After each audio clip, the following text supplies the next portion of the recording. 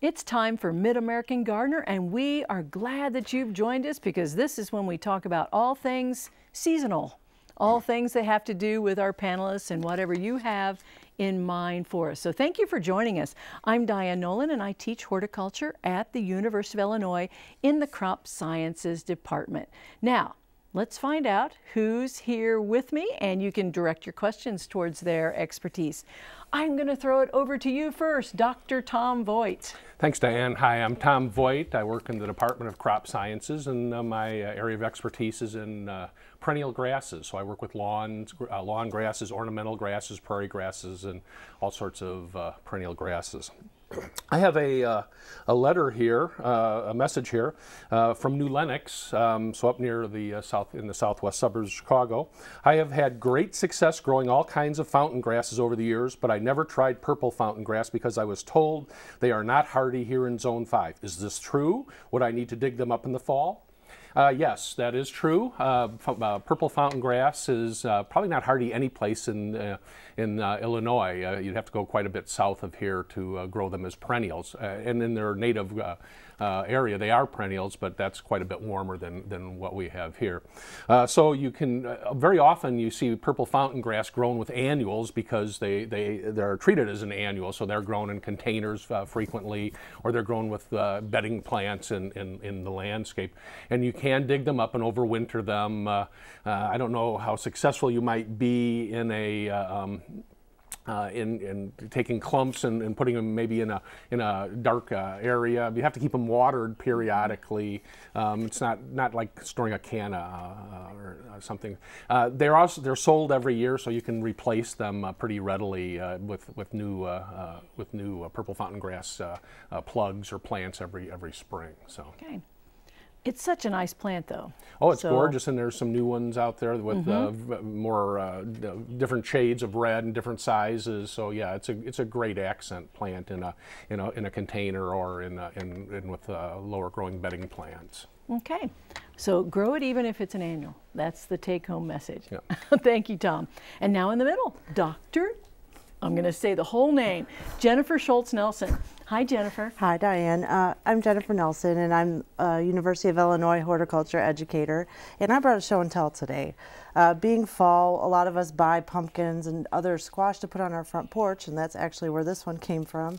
But we don't realize that we can eat them too. They're really attractive for the duration of the season, and as close as I can figure, this is something called a Cinderella squash. It came out of an assorted squash pile at our local garden center.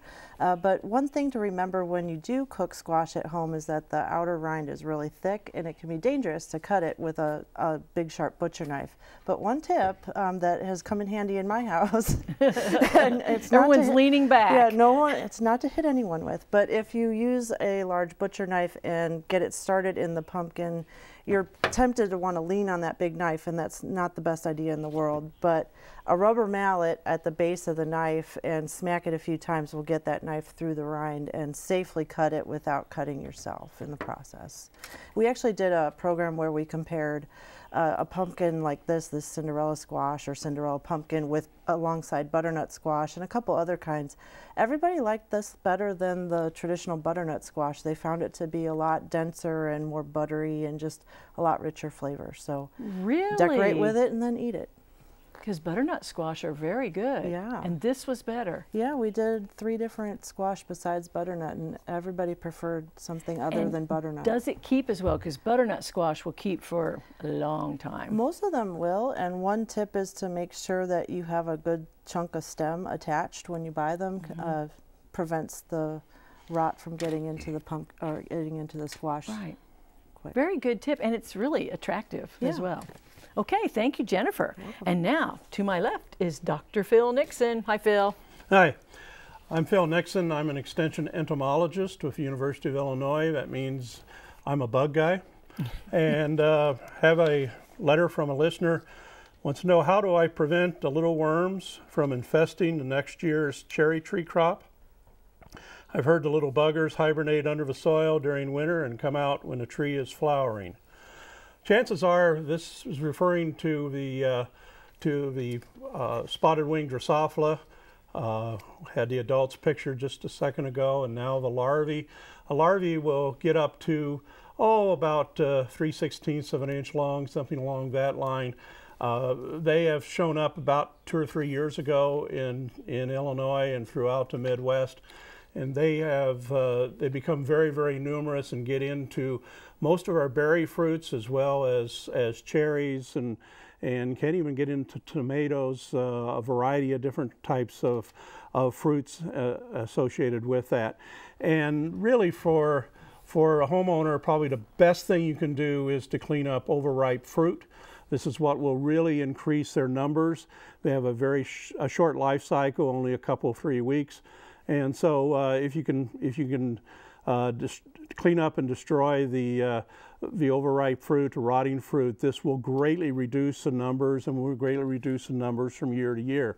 And so that's the best thing. And that many times is all you need to do. Research has shown that will normally keep the numbers down to where they're not really a problem. You can use some insecticides, some fruit sprays if you wish, or spinosad, which is sold as bullseye insecticide, will give you some more control. But generally, just picking up the overripe fruit, to drop fruit, and getting rid of it rather than letting it lay there, that just greatly increases the number of these flies and the worms, the maggots that come afterwards. Okay, very thorough. Good job. All right, let's go to next a special Did You Know? Tree leaves are composed of many colored pigments. Green chlorophyll hides them during the spring and summer growing seasons, while shorter days and cooler temperatures in the fall cause the chlorophyll to break down and the other pigments to be seen. And a beautiful fall it has been with fall color. It's very nice. Let's go to the phone lines and start with Bob's question on line 1 about fall grass. Hi there, Bob. Good evening. What my question is about just regular lawn. Okay. What is the proper length to be cutting your grass in the fall, and how much fertilizer, that type of stuff should you put on? I love this question. Bob, that's a great question. There's a lot of people that want to cut their grass very short at the end of the fall. I would maintain it at the normal height, which I would recommend between 2 and 3 inches for most of our lawn grasses here in Illinois. So that would be the proper height. If you do want to cut it short to clean it up, I would do that in the spring before the onset of growth. So right before it starts growing, in probably in late March or early April is the time when you'd want to cut it short. Regarding fertilization, we would recommend a holiday fertilization schedule for your turf, starting with an application at Mother's Day in May and another application at Labor Day in early September. And the third application should be coming up any time now around Election Day or Veterans Day. So that would be sometime in the first half of November. If you do water your lawn, you could add a Flag Day or a mid-June. Sometimes I struggle to find holidays when I think you're doing well. So kind of a mid-June fertilization if in fact you're irrigating your lawn. If you don't irrigate your lawn, I would avoid fertilizing it in the summer period. I think the holidays help you remember. Helps me. And I've heard you say it, I only slightly forget it until and then I think, oh yeah, that's really good. Yeah. Well, thank you, Bob, for that question and for your answer for him. Now let's go to line 2, and Brad has a question, I think, about amaryllis. Hi, Brad. Hello. Thank you for taking my call. You're welcome. I have amaryllis, and the bulbs are getting smaller. I am using bone meal. I did this spring a little bit at each one, and I let the leaves die back, but they aren't getting very big. They're staying small, and they're not blooming either. So what should I do? Well, are they getting adequate sun during the growing season? Where do you have them during the summer? In full sun. Outside. And adequate water. Yeah. Sounds like you're doing everything right. You might try a more balanced fertilizer instead of just the bone meal. You know, that could be it. If you had the nitrogen, then that would make the leaves grow better. Right. They are talking about doing a balanced fertilizer for bulbs, and amaryllis is one big bulb when it starts. It wouldn't be pot bound, would it? Oh, I don't know. Is it? Do you have adequate room in the pot for it? Some are pot bound, yeah. Ah. Sometimes that can be good for amaryllis, though, in getting it to flower. But I would try changing the fertilizer personally. So try that and then report back. So hopefully that would work. But they are saying a balanced fertilizer for bulbs, especially the hardy fall bulbs. But this one probably Actually, the last bulb fertilizer I bought, there was one available with not just phosphorus. I think that came out of the, that's been a little while, but came out of maybe North Carolina State, I think. So you might check into that. Okay, thanks for your question. Let's go to Sandra's question on line 3 about knockout roses. Hi there. Hi. What's your question? I would like to know if I should let my knockout roses die off or cut them back. Oh, this is another good question. What do we want to tell her about cutting roses at this time of the year? Leave them alone. Don't do it. Okay, who would like to answer the? Would you? I would Jennifer? say leave them alone. They'll give you some winter interest, and you can get some rose hips developing, which are really beautiful over the winter. And depending on what kind of a winter we have, if it's harsh again like last year, you can have a lot of winter kill. And if you've cut everything back, you may lose the entire rose. That's kind of a hard thing to happen with knockout roses. They're pretty hardy, but hedge your bets and leave it until spring and see what you're left with after the winter. Okay, thank you, Sandra, for that. And Jennifer, let's do one more question and then we'll go back to some emails. Julie on line 5, what's your question? Hi, Diane. Hi. I really appreciate your program. Thanks. I was asked to create some fall centerpieces, and I thought it would be such a great idea to collect some acorns from our local park. I thought that would be a nice touch to add to the table display. And shortly after I put the display together indoors, we noticed these little worms hatching from the acorns and crawling across the tabletop. Oh, Phil's loving this question. Yeah, I knew he would. Could you explain where they come from? And I have a two-part to this question. If you collect pine cones, I've heard that you're supposed to put them in the oven for a short period of time at 250 degrees in order to get any of the bugs off. Can you do the same thing to acorns? The worms coming out of the acorns are acorn weevils, and they're kind of cute little bugs. They're only about a quarter of an inch long or less, and have a real long proboscis sticking out, at least as long as the rest of the insect. And they will lay their eggs in the acorns as they're developing. And there's a pecan weevil for pecans and other hickories as well. And these will their main way of going through life is once the eggs are laid while the nut is still on a tree, but once it falls, then the fully developed larva, legless larva, white, will come out of the acorn. And ideally get into the soil to spend the winter. And there's been lots of stories of little kids with large numbers of larvae crawling out from under the bed where they stored their shoebox full of acorns or hickory nuts. But really, there's not.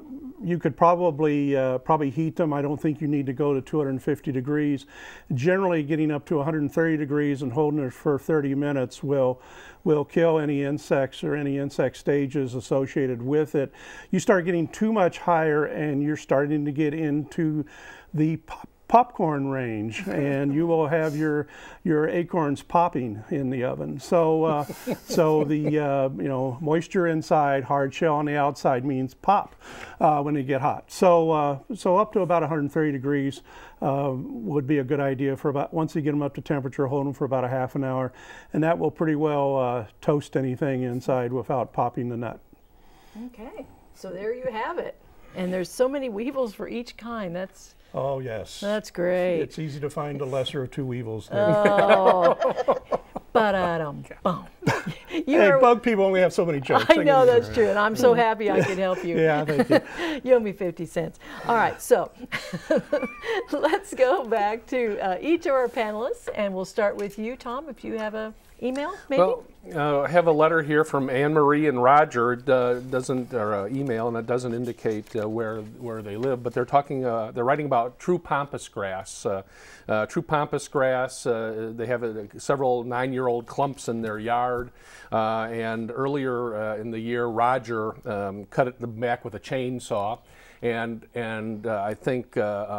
That Anne Marie might have been questioning that, and we like big chainsaws to cut back big clumps of grasses, so that's good. That's an appropriate tool for the job. So we need to have eye protection on there, and some training, and some training. But it's a good way to go after a big clump of grasses. And then what they found was that the center of the grass had died out. It formed a donut or a crown with live tissue around the perimeter of the clump and the dead tissue on the inside. And that's pretty common. There's a lot of grasses that over time will do that. And you can revitalize that by dividing it. Now this may, in large clumps of grasses, this may be a difficult chore to dig up a large clump. And then you can divide that in pie-shaped wedges. You might get 8 or 10 pie-shaped wedges out of a big clump of grasses. They can be replanted, and that will rejuvenate that. A couple things about pampas grass. This is the true pampas grass they're talking about, which is native to South America, the Pampas region, the grasslands region in South America, and so that's it's rarely grown in Illinois because it's not hardy. It'd have to be pretty far south in Illinois or south in our viewing area to grow at 9 years, or in a very protected spot because it doesn't have great cold tolerance compared to a number of the other grasses that we grow. We do grow another type called the the hardy pampas grass, Saccharum ravina, and that one is hardy throughout Illinois, but it's not as pretty as the true. It's really tall. Right. It gets a very large flowering stem on that, so it might be 12 or 13 feet, 14 feet tall. It's pretty, but not as pretty as the true pampas grass, cordaderia, is very pretty, much prettier grass, I think. Okay, so Roger's off the hook. I think Roger, get a bigger saw for next year, Roger. We do like the whole idea of it. That's really fun.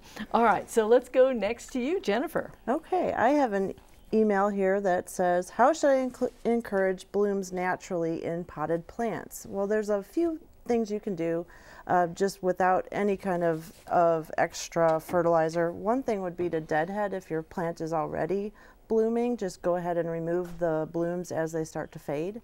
That will encourage more blooms.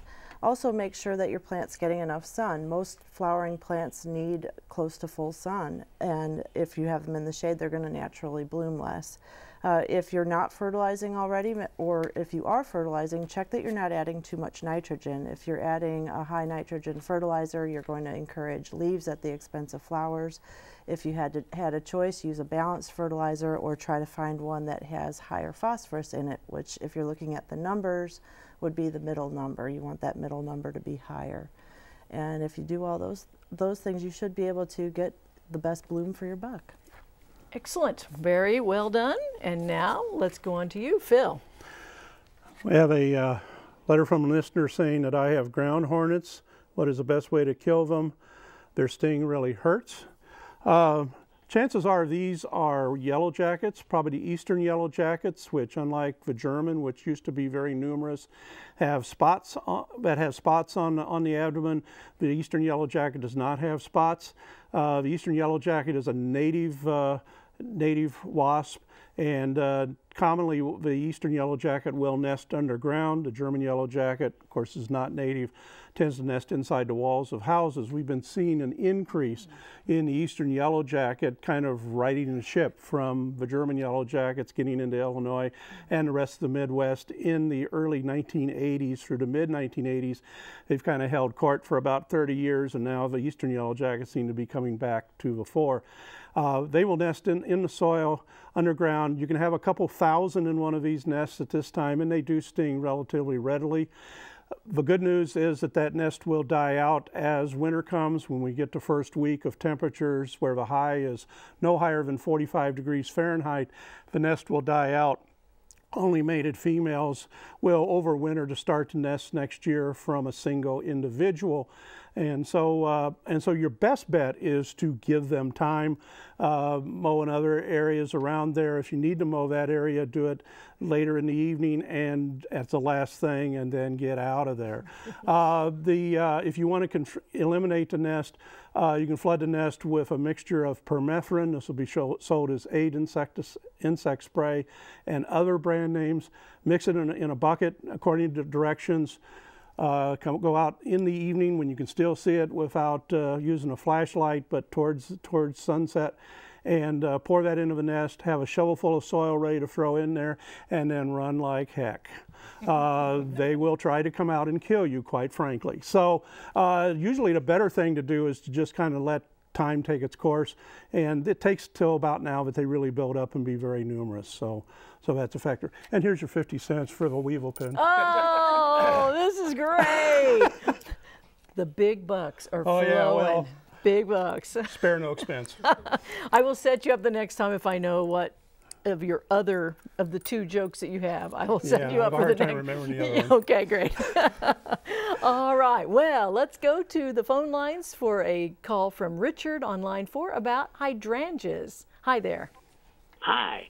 This is my second year with a hydrangea. Luckily, it bloomed this year. Excellent. And I want to know what to do with it. We winterize it. What do I need to do? Okay, winterizing hydrangea. I don't do anything to Get out of the way. Yeah.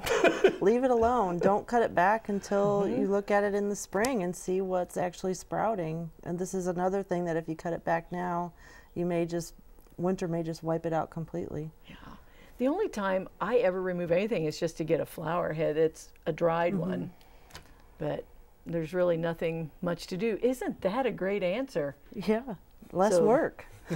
Just wait till spring, and then you could just clean up those flower heads, you know, because they probably won't last and look so great in the spring. And you might have some of the stems above ground survive if you're lucky, and then you'll have even more flowers. That's true. Okay, so thank you for that question. We appreciate it. Now let's go to a little mag quiz feature next.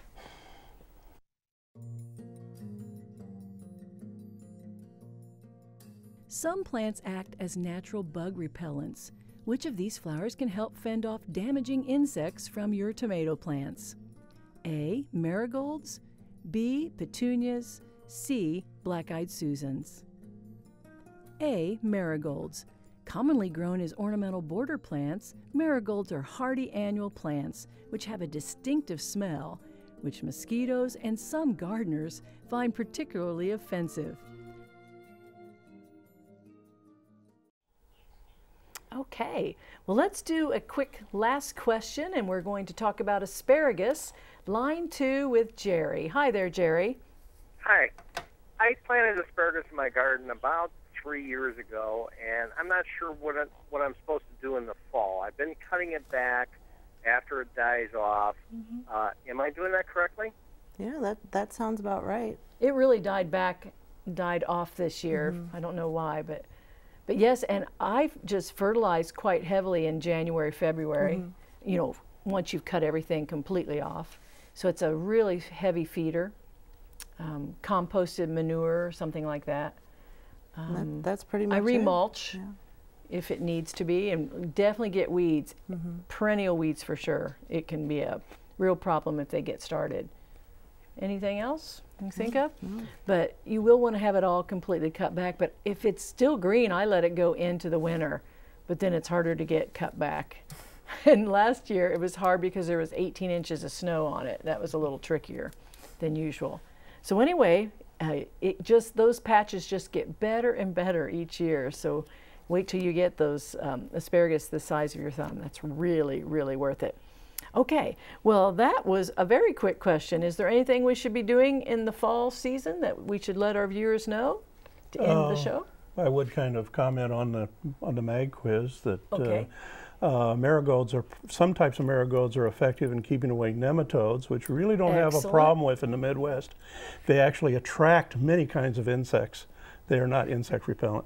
So I've never heard of it. It's the very commonly called companion plant, but I don't know. Not really.